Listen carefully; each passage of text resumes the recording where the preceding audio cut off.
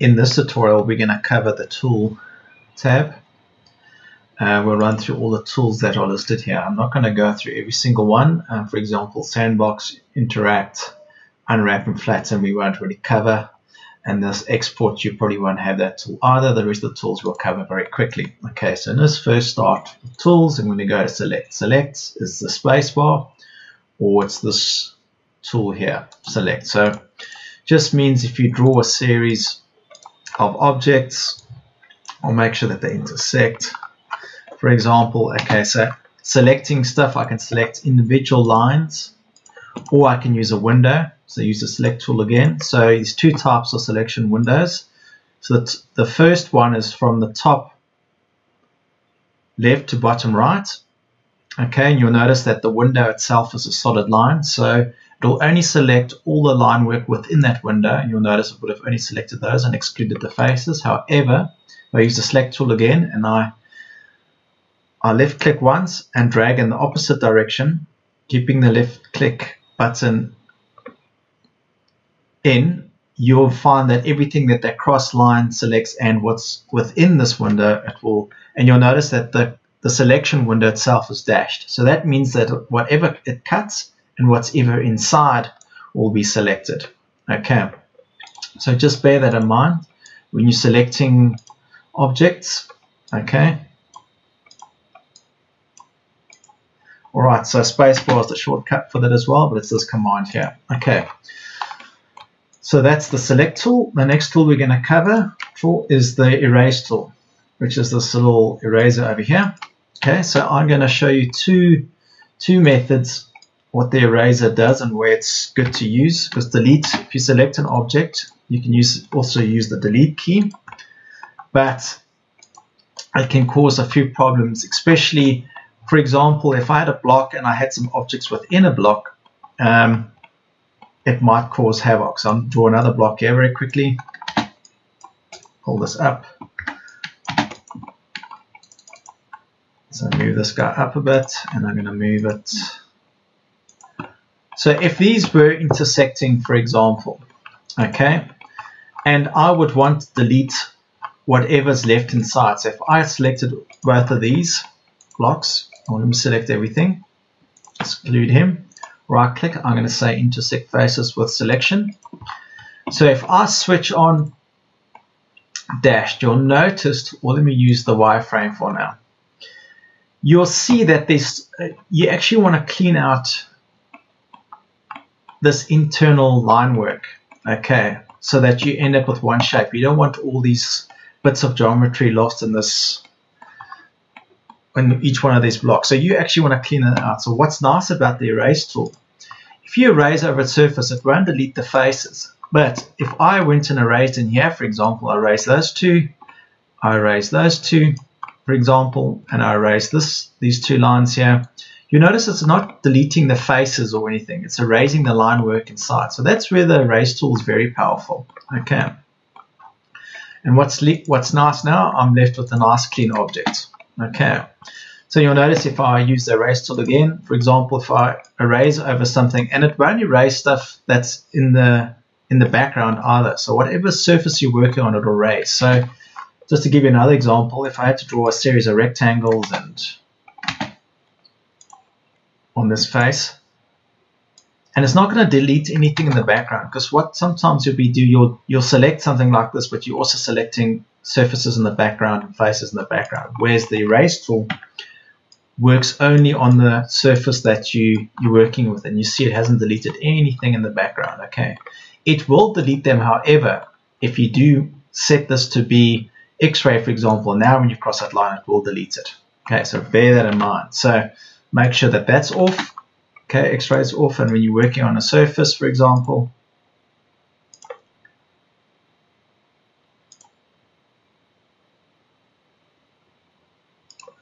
all right, you can just use the Erase tool or E, and you can actually get rid of those faces. Okay. Anyway, so I'll leave that there for the time being. I'll push this in just to give it a bit more detail. Okay. So that's the Erase tool. Okay. Now the next tool, the Paint Bucket. Now the Paint Bucket tool is linked to the Materials tray. Okay. So in this, open up This open up the materials tray.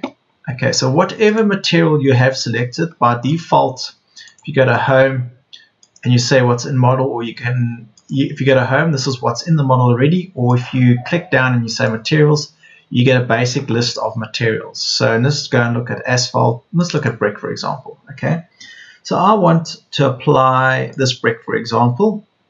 So when you, in the materials tray, when you select an object, the paint bucket tool gets activated by default. However, if you're busy working, you can just go and say, so whatever materials currently in selection, you can use a paint bucket tool, then apply that material to faces. Okay, so for example, here I can go and find,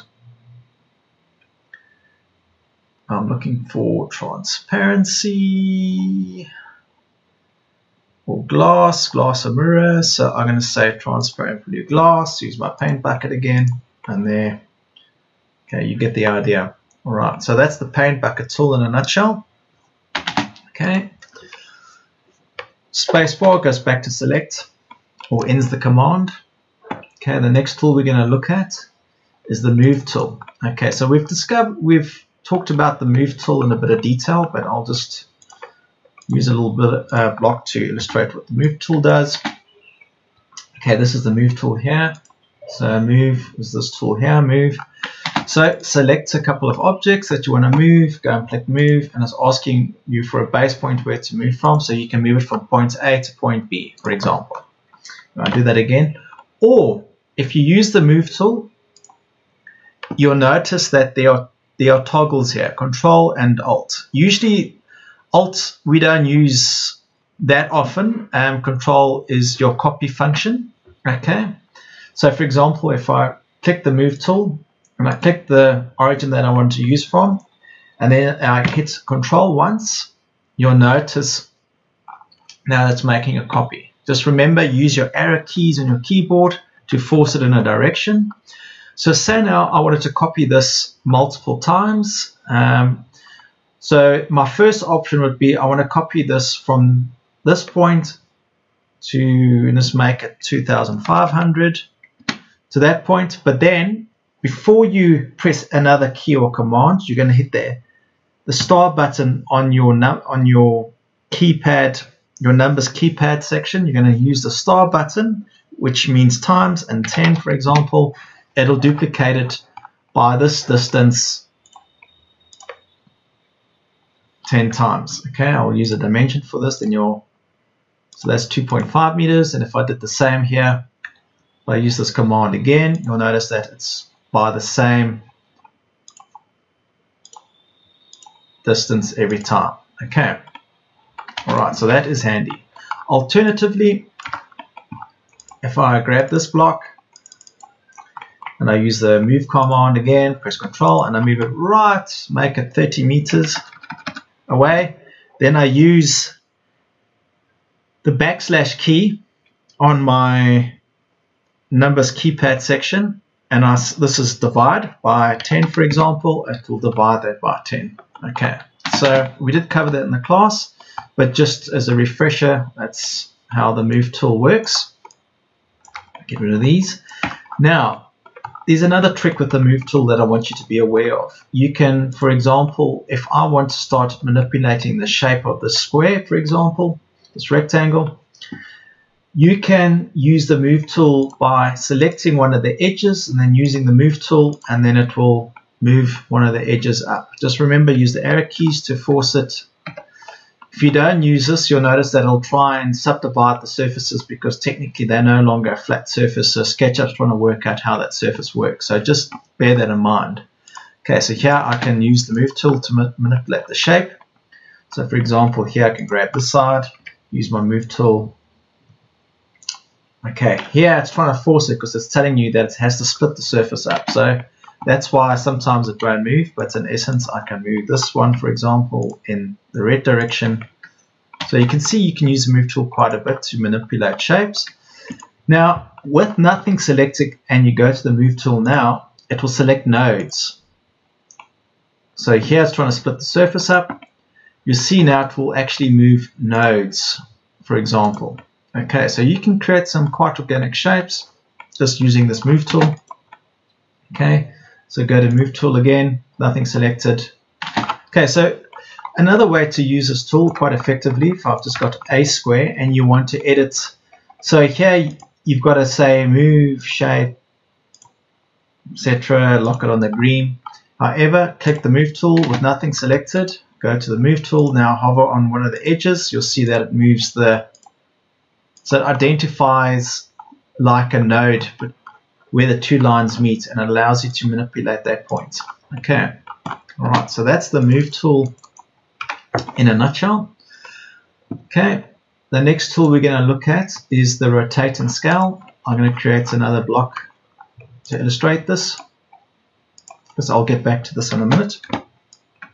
Okay, alright, so this is a block. Grab it all. I'm going to make it a group just so it's easier to handle. Now with the rotate tool, so the rotate tool is this tool over here. So rotate tool uses a protractor to kind of show you how it's going to rotate. So the first part to this tool is trying to find which axis you want to follow or what surface. So SketchUp is trying to find a surface to work with. So you notice that every time I hover on a face, the surface of one of the square is trying to align to it. That's very important. So for example, if I want to rotate it this way, you'll make sure it's always trying to tie up with the blue axis over here. And likewise with the move command tool, you can use the control function. Okay, and you can use the times and divide options as well. Okay, so bear that in mind. What's also very neat about this tool, if I draw a rectangle on this face, it means that I can select this line work and I can rotate it within a face as well. So this is another little handy tool which works quite well. Okay, so it still means that it will extrude. Okay, you can go and select that stuff again, for example, and then you can use the rotate tool again. Okay, it's always asking for a base point. So here's a good example. It doesn't know what surface it needs to follow. So you need to force it using your arrow keys, again, onto the green axis. Okay, and then you can rotate it.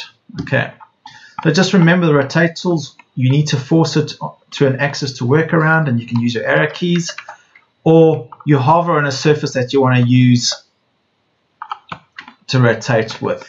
Okay, so you'll see that it's always trying to snap to a surface to use. So just bear that in mind. But what's also nice, for example, if I wanted to rotate this, for example, this face, so I'm going to need to use this as my rotation angle. So I'm going to use a rotate tool. I'm going to left click and drag in a direction that I want. So you left click on the origin and then you drag where what axis you want to follow. Now it will rotate. Okay, there we go. All right, so that's how the rotate tool works. Okay, the next tool is the scale tool. Okay, the scale tool. Okay, so what's nice about a scale tool, if I've got a basic rectangle, okay, so a basic rectangle, select the rectangle itself, use the scale tool. It gives you these nodes from which to work, and you can, it's a quick way to manipulate the size of something that you've created. Okay, but here's a caveat with scaling. Okay, so you can scale something up or down to meet a certain dimension. For example, you can scale this up to meet this height over here, so they're the same height now technically. Now the only problem with this command, so you could use move, for example, to get the same effect, okay, but scaling, so if I use a scale tool, so if I select the top and I keep control down, it will scale from the middle object and mirror the scale. So that's something else to bear in mind. Okay, so by using the control key, it flicks. Okay, and using the shift key scales everything uniformly. Okay, so control and the shift key. Okay, so alt does nothing in this equation. But here, this is what you need to bear in mind with the scale tool. Say now I had a couple openings, a drawer, a door, a window, for example. Okay. Now I'll select the whole cube, and now I'll scale again. Now look what happens. Everything scales along with it. So you would lose the correct size of a door and window if you use this function to scale. So scale you got to use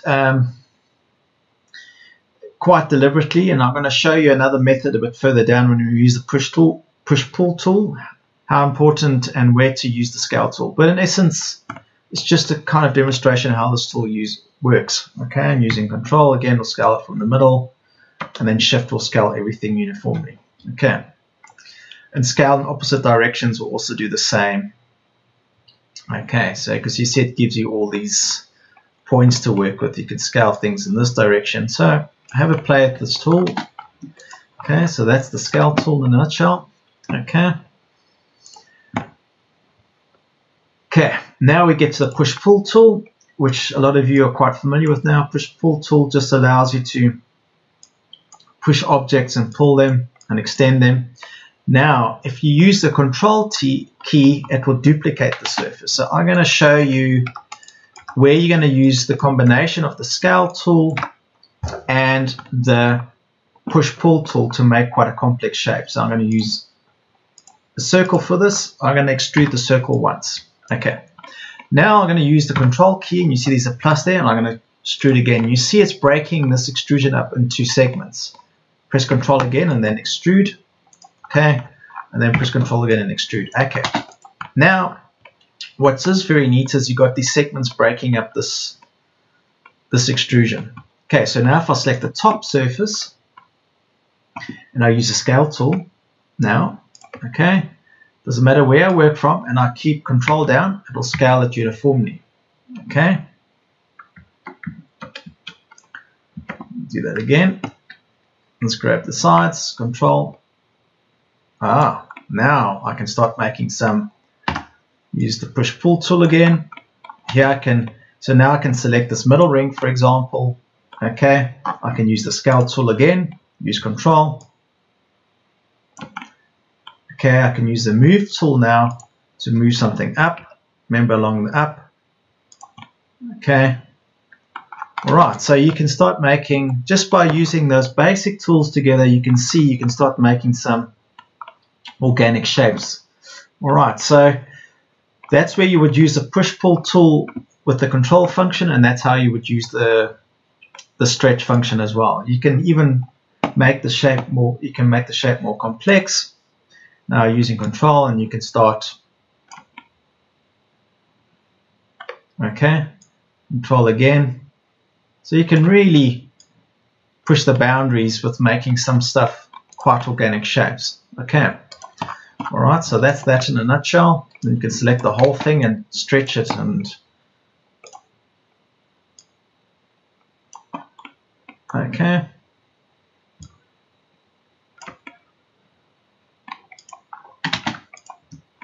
Alright, so that's how you use those tools in combination. Okay, the push-pull tool with the scale tool.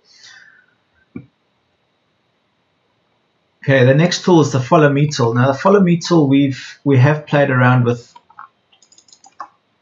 a little bit. So again, I'm just going to show you how that works. So I'm going to make a circle here, use the tape measure, pick a point up in space. Okay, I'm going to make another circle. I'm going to lock it on the red or green axis, use that point. Okay, alright, so what we're going to use this shape to make a sphere. So what you're going to do is you select this surface and use a follow me tool, and you select the surface and it makes a circle. Okay, so that's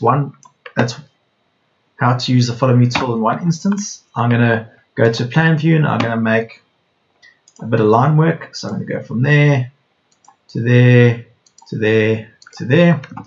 Okay, and I'm going to put some arches in here, and then lock it purple, and do likewise here. Use the erase tool, get rid of those. Okay, oh, wrong one. Erase that one, that one.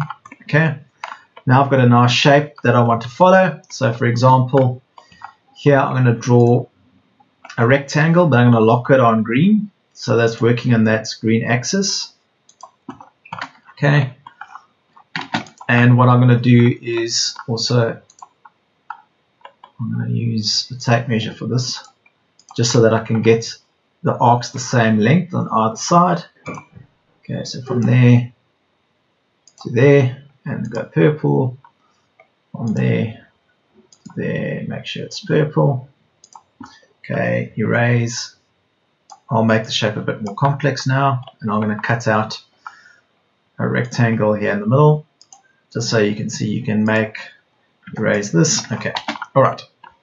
This is my shape that I want to follow along here. So there's two ways to do this. So you can either select this line work, okay, and then use the follow me tool, then select the surface. Okay, that's the first way. Or you click the follow me tool, click the face, and then you start, and then it's trying to find the object to work along. However, this does cause errors from time to time. Okay, that's worked fine, but you'll find that sometimes it will cause some errors. Okay, I'm going to show you a very good example of when to use the follow me tool and how to use the erase tool to clean up. So I'm going to draw, this is my little house. Okay, erase this, pull this up. Okay, now if I want to build a roof truss on this, it's going to be quite tricky. Okay, so I'm going to draw in the middle here. I'm going to use my tape measure tool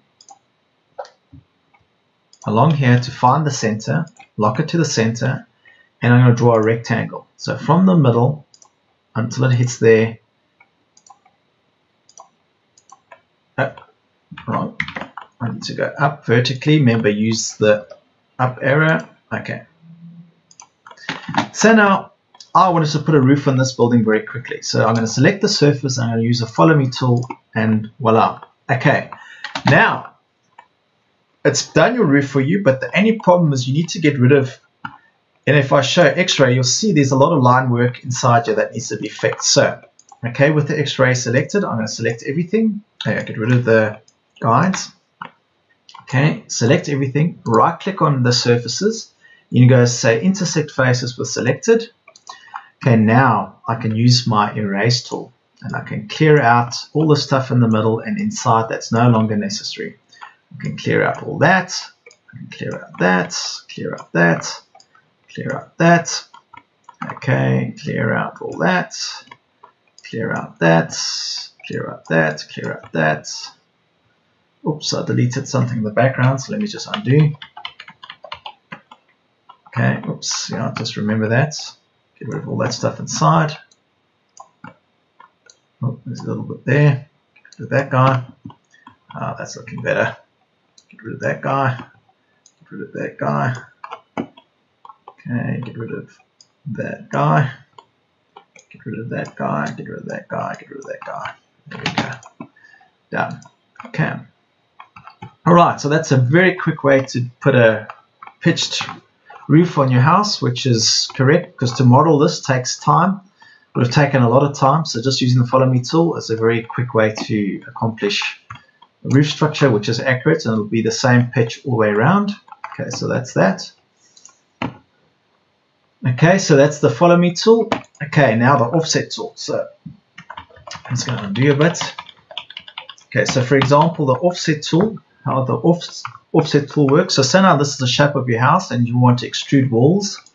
Okay, you're going to go and find the offset tool, which is this tool here. So tools, offset tool, click on the offset tool. Now it asks you for a face to offset, so I'm going to select this face. So you left click once and then you drag. You can either type in the where that's asking for a distance, so you can put in 230 for a standard brick wall, or you can make it 330, so it's got a cavity. 330, there's the offset, and then you can use the push-pull tool again and get rid of, and now you've got your walls. Okay, I can do it on this facade, for example, on the surface. So I'm going to go and say offset tool. So select this face here, drag and drop, okay, and then push-pull through. Okay, so that's a cool little tool to generate walls and that from. Okay. Or what you can use it for is, I'm just going to use a rectangle, clean the face out. Okay. Make sure there's no face. Select all the line work. Then use the offset tool again, and then drag. Should have worked. Offset tool. Should offset. Let's make sure it's flat. And make sure it's not closed. Select everything. Offset. There we go. Okay. I think it'll work with a closed object as well. So select everything, say offset, and then select the one side. Sorry. So select all the line work that you want to offset. Then you use the offset tool. Select an edge, click once, and then click once to activate the command, and then put in the offset distance. So you can type it in, for example. So I'm going to make this 1500. Offset. There we go. It's created an offset of that object. Okay. If you wanted to make the surface again, use the line tool and just quickly join one of the edges. Join another edge, and you'll see it'll start making a surface. You have to do one or two for it to get it going, and you can get rid of those internal ones and use the push-pull tool, and then you can generate a shape. Okay, so that's how that works. Okay, now the outer shell tool. All right, so what the outer shell tool does, it combines two blocks into one and generates an outer shell of those two blocks. Okay, so I'm going to just use two cubes for this. For example, I'm going to draw this up, push pull it, make this a group. Okay, move the groups and press Control to copy it. I'm going to say it intersects there, for example. Use the scale tool. Okay, select it around the center. Okay, all right. Now I'm going to make these two one group. So there's multiple groups within one group. But what this allows you to do now, if I use this X-ray mode or X-ray mode, for example, let's just use X-ray mode, you notice that these surfaces don't intersect each other correctly and are not cleaned out. So in essence, the outer shell tool will make an outer shell of this example. So I'm going to grab this guy, move Control, copy it. So I'll show you the difference between what it looks like before and after. So if I select these two and I select these two groups together, and I'll go to Tools and I'll say Outer Shell, and then I can say Explode, and then I can say Explode again if you want to. Now you see that they're all, it makes it and intersects those. So you can take complex objects, put them together in different groups, and use the Outer Shell tool to generate one shape. Okay. So it's skipped a whole lot of process of using intersect and erasing faces inside. It works out how these faces work. Okay, explode again. Okay, now you can manipulate them. So it is a great tool to use if you want to explore how different shapes come together and then generate an outer shell of it and then work them up from there on. So use Control and then use the scale tool, for example, or Control. Yeah, so it's a very handy tool to kind of get the process going. So it saves you a lot of steps trying to erase where things intersect, etc. Okay, so that's that tool in a nutshell. Okay, the next tools we're going to cover quite quickly is the tape measure, which we've been using quite a bit. So tape measure, you can just use it to work on a surface, and then you can use it to, okay, the tape measure tool, you can put in dimensions. So from that side you can type in 1500 and it will offset it from 1500 from there to there, and you can also measure stuff with it. Okay, so where else is the tape measure used? Say now I want to scale this whole entire model. I want to scale, so let's take a dimension from there to there. So now I brought this model in from somewhere else and it's the incorrect scale. This dimension needs to be 16 meters or 16,000 millimeters. Alright, so you can use the tape measure tool. So you're going to select from there and select to the other side, click again. Now you just simply type 16,000 and it'll scale, and it's going to ask you, does it have to rescale the whole model? You say yes, and there it's fixed the whole model. Okay, so if I go and measure now, it's 16,000. But remember, whatever else was in this model gets scaled at the same time.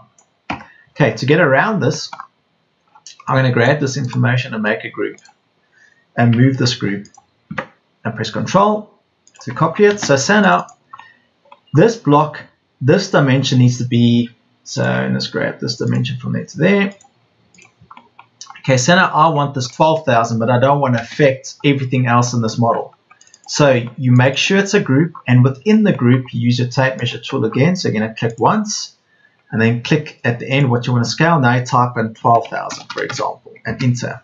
Now it's going to tell you, it's going to rescale just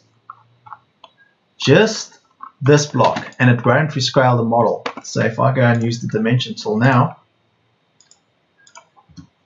okay, so that's another way to use the tape measure tool. Cool. All right. So explode. So the tape measure tool is used to measure. It's used to create guides for which you to work from. Okay, and it's used to scale your model. Okay, that's very important. Okay. The next tool we're going to look at is the protractor tool. Okay, so the protractor tool, basically it works like the rotate command. So for example, say now I want to make sure I move this pitch of this structural roof here needs to be a certain degree. Okay, so here I'm going to say, okay, I'm going to use the green, make sure it's locked in green. So I'm going to say, I want to say from here to there needs to be 15 degrees. 15 degrees. Okay, so that's 15 degrees. Okay, that might be a bit, let's do that again. So use my, yep, from there to there, let's make it 45. Okay, so that's 45 degrees. Okay, so you can use this to create guides of 45 degrees so that you make sure that you can get these edges to be 45 degrees. So if I went and used the scale tool again, Control, now I can lock it onto this guide and it'll be 45 degrees. Okay.